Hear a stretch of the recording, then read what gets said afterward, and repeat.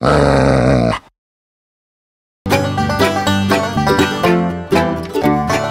break.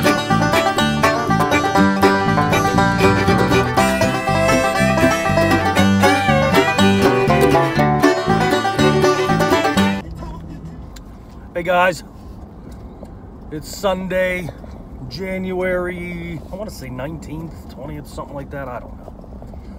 But we're headed down. I set a few beaver traps yesterday morning on the river. I found another location. This spot we're headed to, it's shallow, near the banks, and real rocky. I did find a lot of sign though. I set in 3 footholds, and I know in my beaver videos there's a lot of repetition, caster mound, slides, whatnot, and if you guys would understand, if you're trapping these rivers out here on the East Coast, you know, you guys in the Midwest, heck, your rivers are streams. It's so much easier to find bank dens and you know, get in trail sets, blind sets for these beavers, but where we're at, it's virtually impossible to get a blind set with a conibear in here.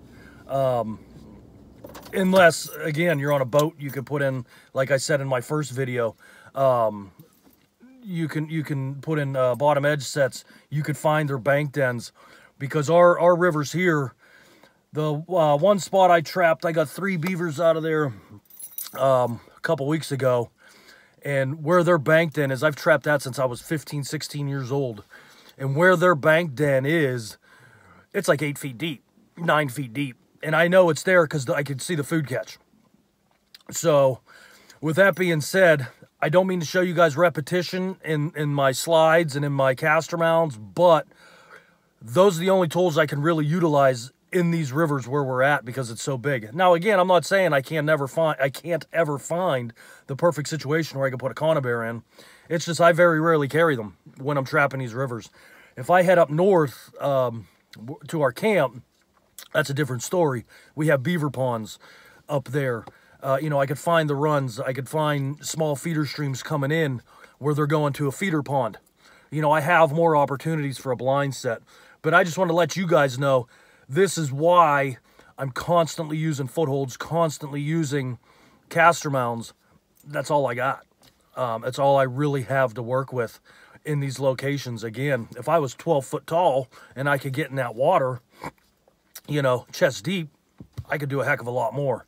But unfortunately, I can't, and I really don't want to die over a beaver. So, hey, stay tuned. We're going to get down in this water. I set these traps last night. I am going to pull them today, I believe. I have a certification class coming up for work, unfortunately. So, we'll see how we did here, and yeah, hopefully we can connect, show you guys some catches, and I'll show you the locations and why I set there. Stay tuned. Hey guys, how we doing? We're down here at the river, as you can see. You can see how big this river is. In one of my videos, I mentioned to you guys about setting these islands. And if you could see, I don't know if you can really see it, I'm on one of these islands that I can get to on foot with my hip boots.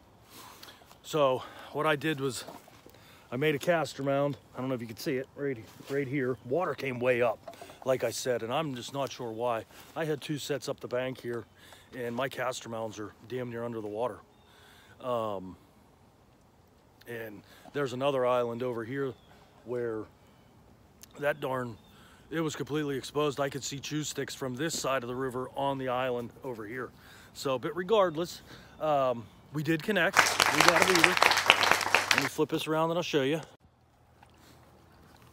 You can see the white sack. That's my my weight. And then right here, here's my caster mound. And this water was nowhere near this depth. I don't know how big that beaver is. We're going to find out.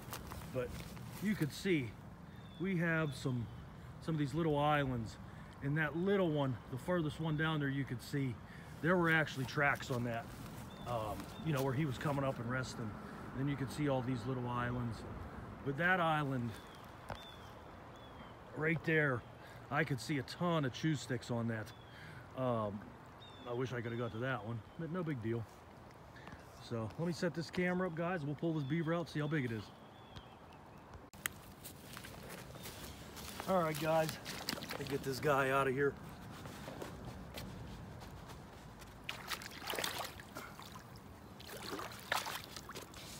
That's a small kit. He's not that bad. Not big. So with that being said, we got a family of beavers around here. So I'm gonna pull these traps out now.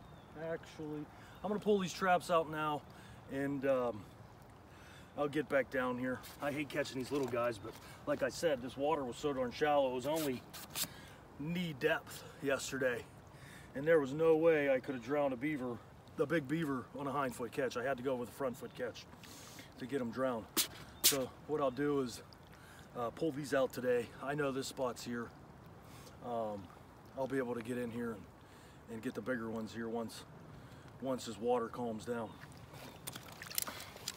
But you can see I always set up for a front foot, or a left side catch rather, and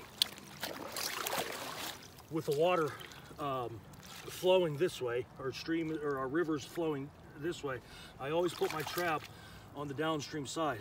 9 times out of 10, that beaver is going to come up. He has control coming up with fighting the current. If he's coming down, he doesn't have nearly the amount of control. So with him coming up, I always favor my trap to the left-hand side. Is it necessary?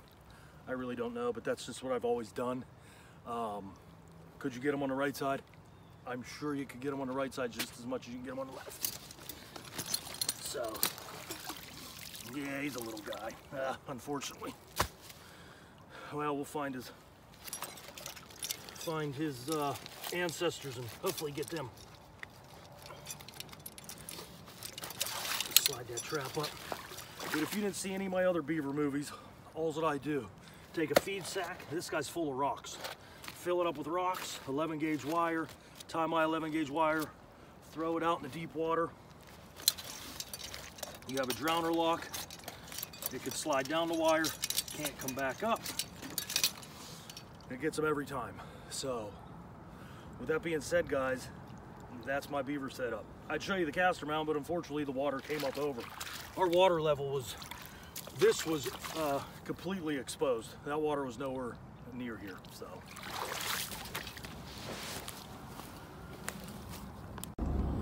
Hello everyone, we're headed back down to the river where I got that beaver last week. I had that class this week. I apologize, I'm driving. I had that class this week here, so I wasn't really able to check traps. I was checking my land sets, no time to really update them. We do have a canine messing with us. I posted a small video about it. I haven't gotten them yet. It's been really, really windy at night. I haven't been seeing tracks in the snow. Actually, our snow just melted today. So hopefully we can get him to come out and come back and visit. He's pooping by our sets. So he's interested. There's something making him leery of going in there. I don't know if someone's pinched him before in a dirt hole or whatnot. But regardless, I'm headed back to the river. We're going to stop by this first spot where we caught the beaver in the last part of the movie. I had to pull all those traps out due to this class. Unfortunately, I did forget my tripod. So what I'm going to do is I'm going to make a caster mound on that same island, being that we connected there. We did good. I'll make a caster mound and I'll show you guys the finished product of the caster mound when I'm done. Just to show you what we got. I'm gonna see, I brought some snares along too, since we have shallower water here. I'm gonna try and get a couple snares in here. That way, I can connect with some more of these beavers, not worry about them twisting out, not being able to get a hind foot catch in this shallow water. So stay tuned, guys. All right, everyone, so we're back. This is that island where we got that one in the last section of the movie. Where I pulled it out. That was actually last Saturday. But just to give you guys an idea, when I said this river came way up, this right here is that clump of grass I held. So you could see the difference from the beginning part of the video till now. I mean, it's way down. It's a foot down from where it was. So right here we got our foothold in, and again, we're only about 3 feet deep out there. You can see the white sack. I have a foothold set up right here, set up for a front left foot catch. It's on the downstream side, well, the downriver side. And here's our caster mount. So let me get up here out of the sun. As you can see, is I dug the bank out. Just dug it out, make it look like something's been coming up and down here non-stop. You know, just wore it out, wash the sand away, the dirt away. Took a mud paddle, a mud pie, just right here. This right here is my caster. And that, I mean, that's as simple as a caster mount set. I mean, a lot of guys, from what I'm seeing on these Facebook pages and all that, they're overthinking this. You know, they got fencing. I've seen fencing straight up, straight over. You don't need that fencing. That channel right there, that slide, that's going to get him in there. I mean, you don't need to put sticks non-stop. You can see I do have this one stick right there, and what I do with that stick is, that's just to keep any debris that's floating down the river, try to keep it out of my set. You can see right there, that was from me digging it out, those roots and those leaves on top, so I'm just going to get that all out of there, and I shouldn't have anything in this set come morning unless that stick gets pushed out of the way if we catch a beaver. So that's it, guys. I mean, this is as simple as beaver trapping on a river. So hopefully we come back tomorrow and got us a catch. All right, here we are at a spot where I set up a snare, real shallow. I mean, it is really, really shallow here. And you can see I have a snare just under the water. This water here, it's shallow, so he's gonna be walking in. In Pennsylvania, I have to have this snare in the water course, partially submerged. So you can see what we have here on the river. I mean, it's really, really strong currents. There were some tracks, believe it or not, over here. I don't know if he's gonna come back, but I saw the tracks, I saw the signs, so that's why I'm setting it. Again, just set up a caster mound right there. I made that run, I dug that out. Now, if you could see, I just pre-made those galvanized cables, and I just tie my snare up there. Now that tree, if you notice, it's dead. If you tie it to a green tree, you want to keep it as low as you possibly can, because obviously if you get a green tree, well, that beaver, if he gets hungry, he's going to eat it, chew it down, and there he goes with your snare. But you can see, so if I get this guy, I got 3 swivel points on here. The swivel that comes with the snare, and I have that lap link with 2 swivels on it, and that's how I connect here. I just have those made up. I have this one on there extra, just in case I get into an area where I could put a double stake swivel on it and stake it. But right here we don't need that. So you can see just the general caster mount. My loop, about 7-8 inches or so. Just below the water. Now, if this water was deeper, I'd actually have that snare submerged about halfway, because when the beaver's swimming, his head is just above water. You know, you'll get him right by the neck.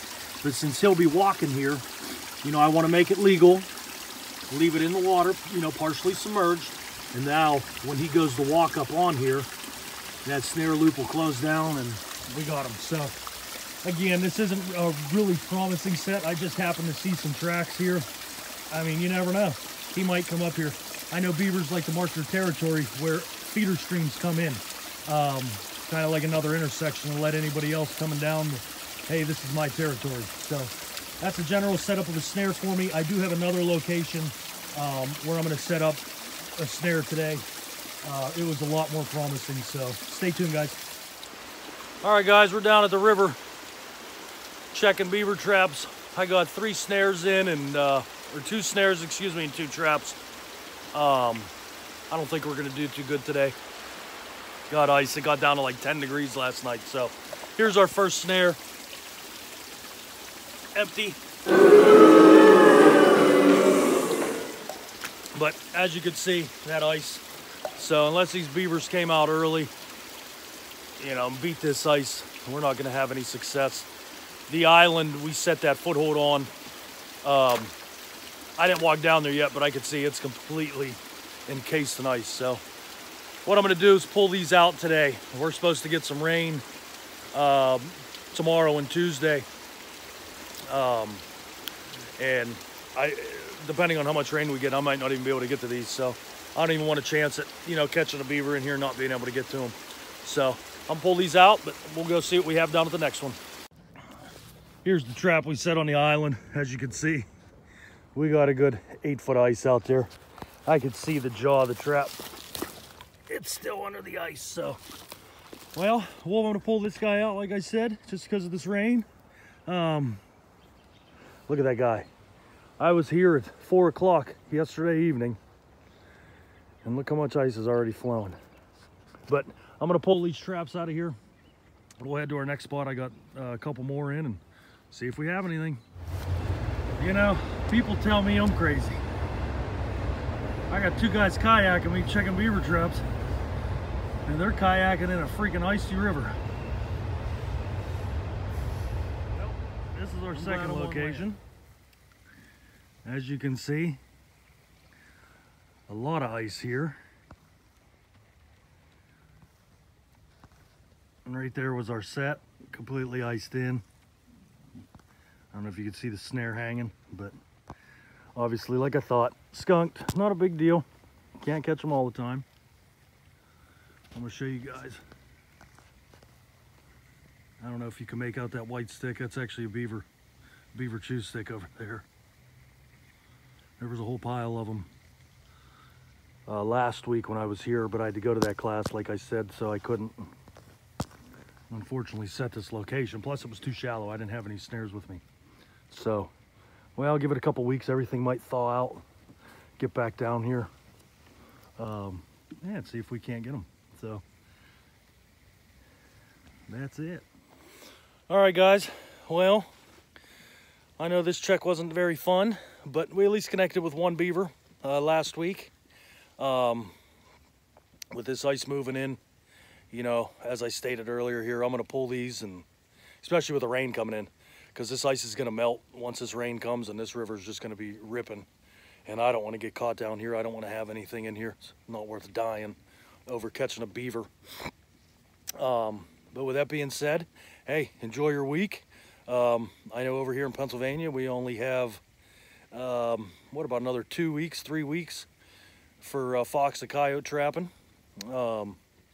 Get out there, hit it. Take care, guys. I'll get you on the next video.